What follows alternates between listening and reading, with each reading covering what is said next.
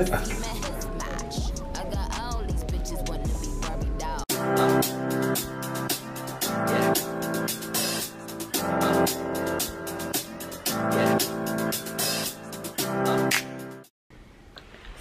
this video is like really private today, and something that I probably would have never showed, what a lot of people probably would never show, just because it is like a really private procedure.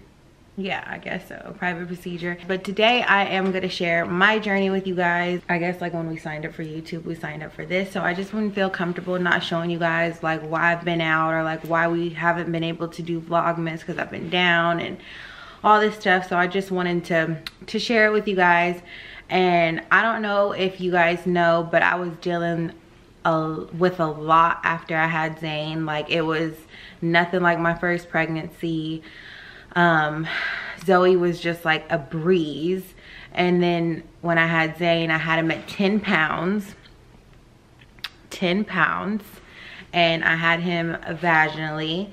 So it was really hard on my body. He was really hard on my body. He was a big boy in there. I gained 70 pounds during my pregnancy, which is horrible. But with Zoe, I think I gained like 60 or 65. So it's not that much, but it is more. And then just like with work, and then 2 kids, and running my own business, and just taking care of everything, being a mom and being a wife, and all this stuff that I have to worry about, and try to take care of myself. Like, I literally just could not do it. And like, my body was telling me like, Heather, you cannot do this. And my body literally just like shut down. I was putting together my store. We were about to do a grand reopening, so we moved from our old store, moved to a whole nother store, did so much reconstruction. When I was like about to have my baby in like a week, I was still going to the store, making sure everything was okay, meeting with handymans, doing all that. So, and then one day, the day before my opening, my grand reopening, I woke up. My makeup artist was here. He was ready to beat my face, and he was like, what's wrong with your face? Because I didn't know. I just woke up because I heard the doorbell ring, and I woke up and my face couldn't move. My whole face was paralyzed.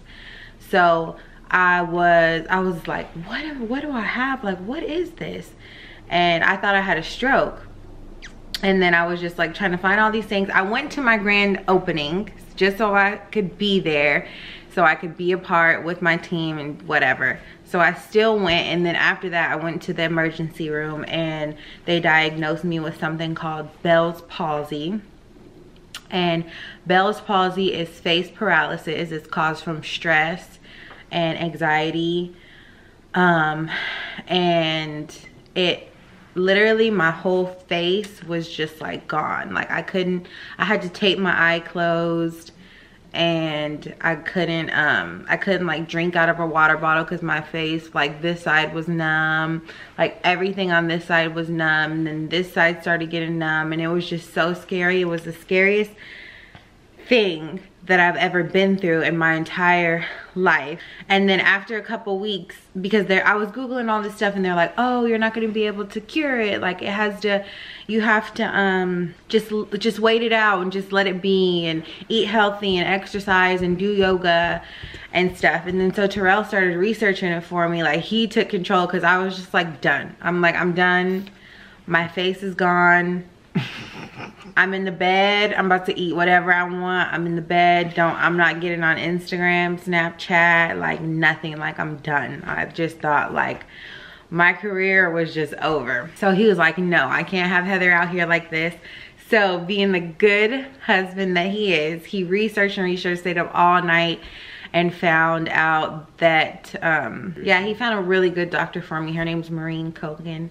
She brought my face back in like 3 weeks. But so even though she fixed my face in about 3 to 4 weeks, and my face still isn't like how it used to be, like I probably do need to go back and stuff, but it's way better than it was.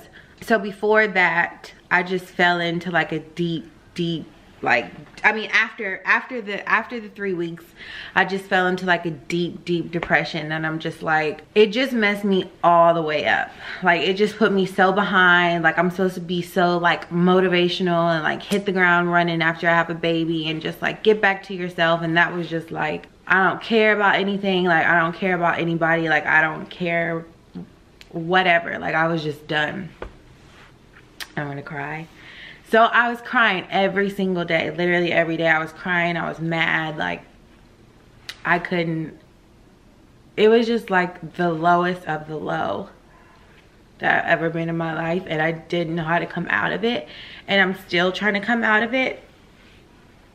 So yeah, I was just like at the lowest of my low that I've ever been, just like physically, mentally, like spiritually, everything. Like everything was just gone. I was not Heather at all.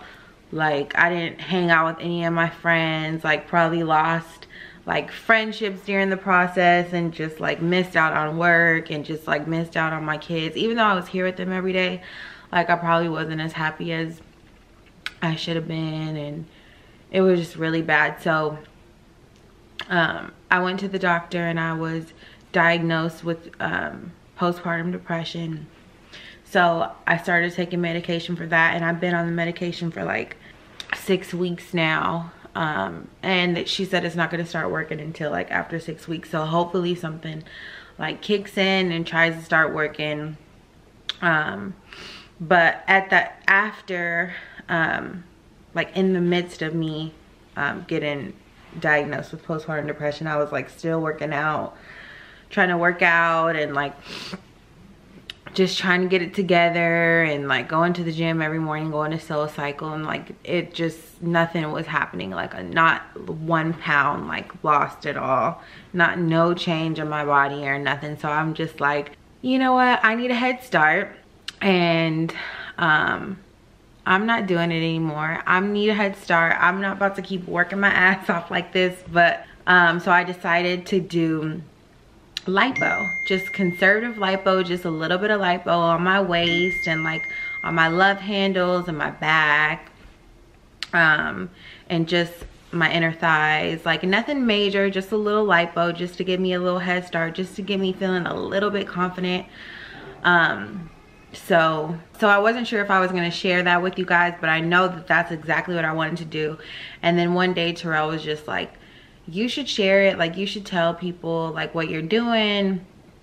You know, like people want to know, people are interested, like it's 2019, people aren't gonna bash you, like you should just like take them on your journey with you. I mean, for the most part, basically postpartum and the depression part, that's a lot of women out there. I know all of y'all, I didn't know it was serious. I thought it was some bullshit, you know what I'm saying?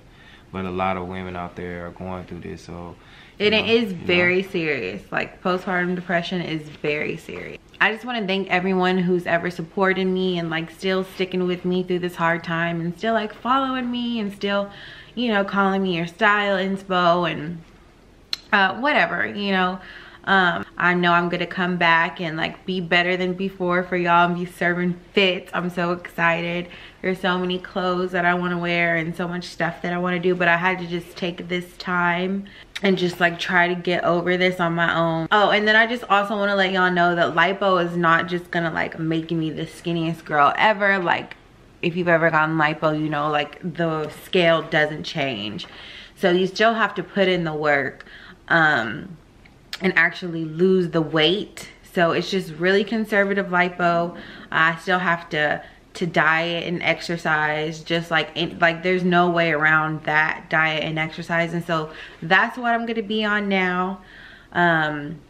Just like eating right and just trying to work out and do something every single day, trying to get my schedule right. It's so hard with like running your own business, wanting to be there every second of the day, and then wanting to work out, and then wanting to come home and cook and do laundry and do all, it's like so much stuff that like a woman is expected to do, but that also I want to do. So just being in better shape and stuff like that, I think that will help me. But yeah, I mean, I love you no matter what.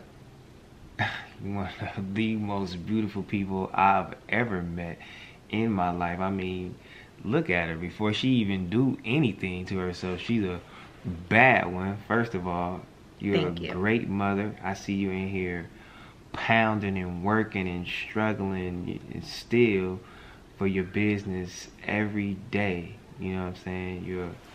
I love you to death. I will do anything for you, and you should be happy. I want you to be happy, so whatever it takes for you to be happy, you deserve it, because there's not a lot of people in this world that can go through that. There's not a lot of people in this world. Can't find her little tissue, but there's not a lot of people that can go through that. Postpartum, Bell's palsy, still have 2 kids in here, and still keeping her head up as much as he can, still dealing with me on her ass. There's not a lot of people that can go through that, so you deserve to be happy, for one. And if this is what you want to do, I'm all for it. You know what I'm saying? I don't give a shit. Whatever any one of you guys want to do out there to make you happy, do it. And I'm going to support you to the end, period. So I love you, and I know you guys love her. So make sure you watch this video to the end.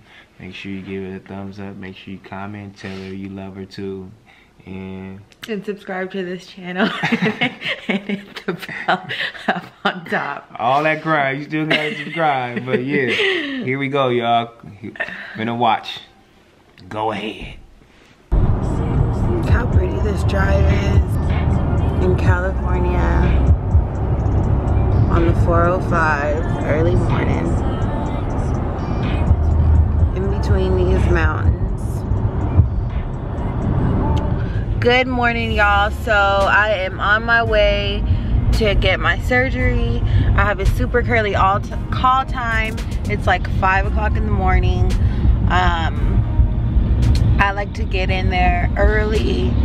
You know, I have kids and I have shit to do, even though I'm not going to be able to do anything after this. But still, I like to start early, get in.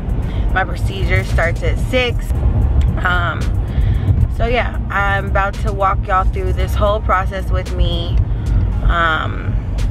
It's a very private process, but I decided to share it with you guys today. I think it'll be cool. So I'm about to go to Dr. J's office now, and he will just like explain a little bit more of what we're doing today, show you guys the process. And yeah, I'll see you after I'm a bad bitch.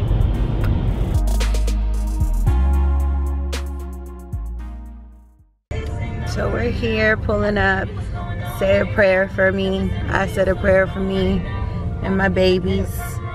I had to tell Zoe, I'm like, I'm getting surgery, Zoe. I'm not gonna be able to hold you, and I'm gonna be hurt, and I'm gonna be bandaged up. And she was like, okay, mommy. She is like, you can only kiss me? I'm like, yep, I can kiss you. I love her. They're calling me. Wait, I'm going up because I'm late.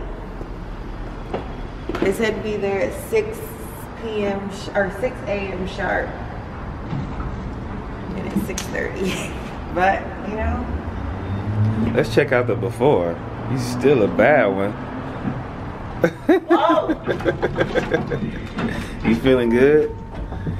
Yeah, I'm feeling good. Like, I'm not even scared or nothing, but I know once I get in that bed, I'm gonna be scared, and the anesthesiologist comes in, I'm gonna be scared. Most people probably already think I look good, but I'm just not comfortable with myself. I've never been this big ever in my life, even when I was a big girl. I never was this big. I got 2 kids.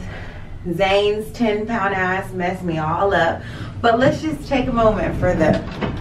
Oh. Sorry. Man, let's just take a moment right quick, because you already got ass. You know what I mean? Yeah, don't touch that. You know what I'm saying? And don't touch this little bomb ass face you got right here. You feel me? All the rest of this shit you talking about, go ahead and do your thing, man. Shout out to Tarell for supporting me and being so happy recording me at 5 a.m.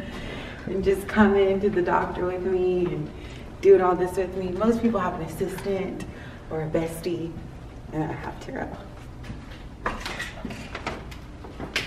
Hi, good morning. Playing with the titties like, ah. C cup or D cup? Which one you want? Want these titties? We finna give her some titties, y'all. Here, take this D cup. I got you. So I'm here changed and dressed, and I have on the hairnet that my hair is gonna tie up in, and then just this gown, and then I have these compression socks on. I have to keep these on for like a week. I guess they just help with like swelling and like any blood clots, and like I'm gonna have a lot of fluid in my body after I get the lipo. They told me to stay hydrated. But I'm not adding nothing to myself. I'm just trying to take away from myself and be the skinniest Heather that I can be. Is the back out in this gown? Yeah.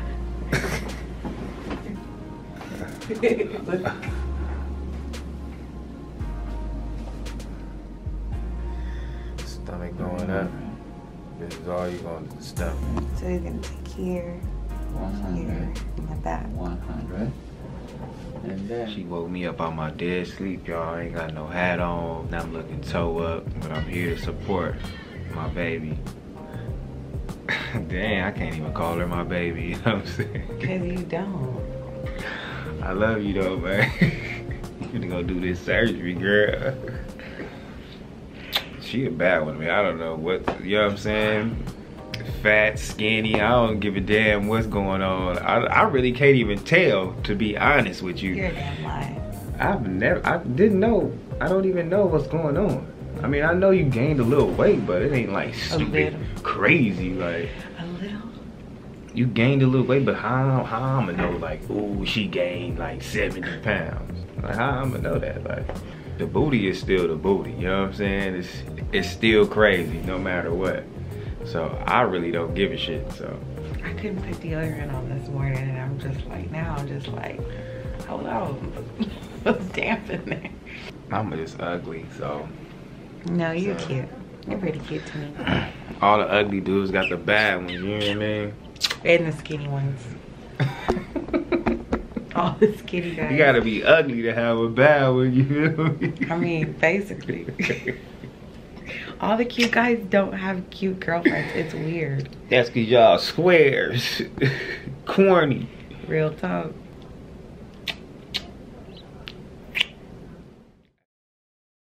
good morning, happy Tuesday. I usually start videoing in the pre-op room, but today this lovely patient and friend of mine wanted me to start the video inside the operating room. So liposuction basically addresses the fat, not the skin. Techniques we use during the liposuction procedure, the skin does retract back to some extent, but it does not remove any excess loose skin. So the results do depend on skin elasticity, which is different from one patient to another. That's why a thorough consultation is so essential to differentiate between fat and skin and review different options, because there's so many options to get a perfect result. We've discussed scar tissue, different options, and finally she convinced me to do her liposuction, although she does look very good. So it's more of fine-tuning. One main factor that does affect your liposuction results is intra-abdominal fat versus the fat under the skin. Liposuction only addresses the fat that's under the skin, not the fats that's beyond the muscle, which is called the visceral fat, omental fat, or intra-abdominal fat. Lovely patient and friend of mine, I'm going to go over every single little area that we're going to do liposuction on. One is the brawler area. This is the area underneath the bra, which is skin and fat. It's comprised of skin and fat. Liposuction will address the fat and to some extent will help the skin retract back, but you may still have a fold. Depth of the fold will depend on skin elasticity as well. It's not only the fat. but would be the skin elasticity at the same time. It's always good to have the best surgeon the very first time around. As you can see, there's no blood in the lipoaspirate. It's beautiful buttery fat. You have to be in the right plane. The move should be very, very gentle. So that'll reduce the amount of swelling and post-operative pain. Now I'm in the sacral area. Again, gentle move, right plane, no blood in the lipoaspirate. You can see she has a beautiful, smooth contours of all the liposuction areas. There's no fold anymore. The thickness of this skin is very, very minimal. Just enough fat to give some moisture and texture. There's no more fat under the skin to be liposuctions. Very nice and smooth contours. Now I'm gonna put her on her back and start on the front. Key to a good liposuction is to leave fat where there needs to be volume. So it's not always hollowing out the skin. So this is the inner knee. We liposuction the inner knee. We do not perform liposuction on the outer knee, front of the knee, or behind the knee. This is the area very, very popular and common for liposuction, and I'm gonna take this fat out. Moves are gentle. There are vital structures around the knee, nerves, big vessels. So you really have to know what you're doing when it comes to the knee. The inner arm. This is the area that we do liposuction on. We don't liposuction over the biceps or posterior arm. Very common area for liposuction. Again, the key is to be conservative. Just the right amount to give her a beautiful contour, but at the same time not to leave loose skin. Because again, this area moves. So if you hollow it out and you have loose skin, when she moves her arm, it won't be as elegant. No blood in the lipoaspirate. The moves are very, very gentle. And you have to be in the right plane. So when you're in the right plane, you can fly. Lovely patient, we entertained the idea of performing a mini brachioplasty or mini arm lift to remove the excess skin. We did the liposuction. You can see what a major difference liposuction did. We talked about staging the procedure, doing the liposuction at this stage. If she desires, she can later on do a mini brachioplasty to remove that little bit of an excess skin. But already she looks amazing.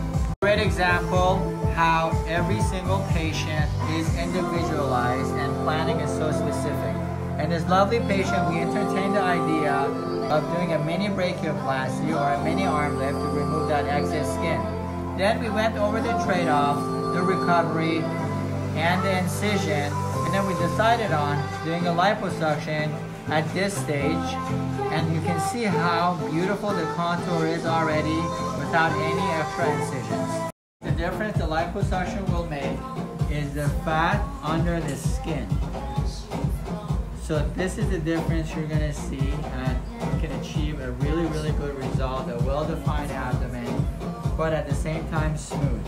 The rest is inside the tummy, which is the intra-abdominal fat.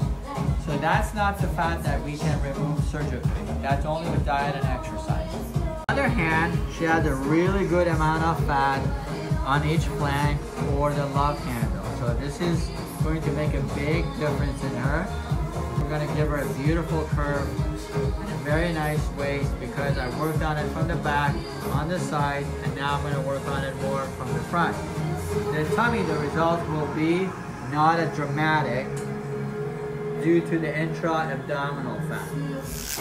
We use the incision inside the belly button, so there's no scars on her tummy.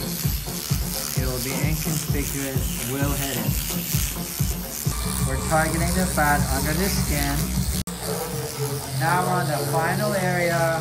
Moves are very, very gentle. We take our time to give her the right curve. It's gonna look amazing after this. The patient is a great example of liposuction of multiple areas. We're done with the front. Beautiful, smooth tummy with gorgeous curves on the side. She's got a gorgeous waist on the sides, very nice and feminine, proportionate to her body. Thank you so much for following us, and I'm so grateful for this patient to share her story.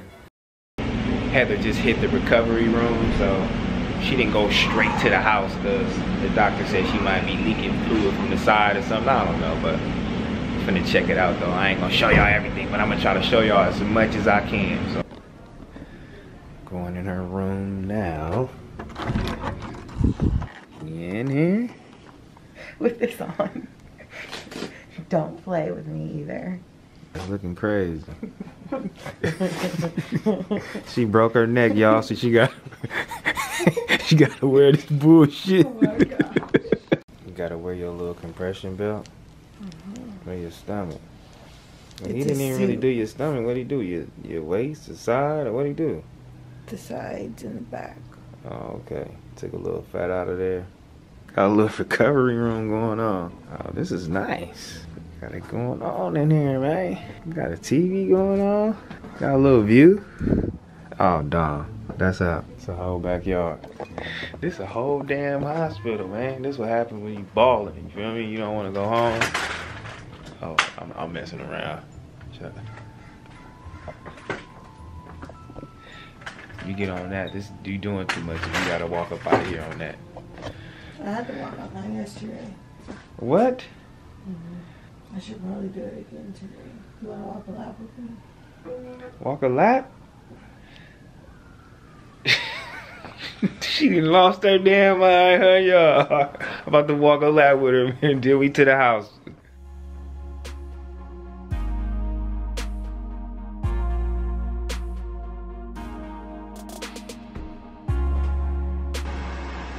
She at home now, y'all.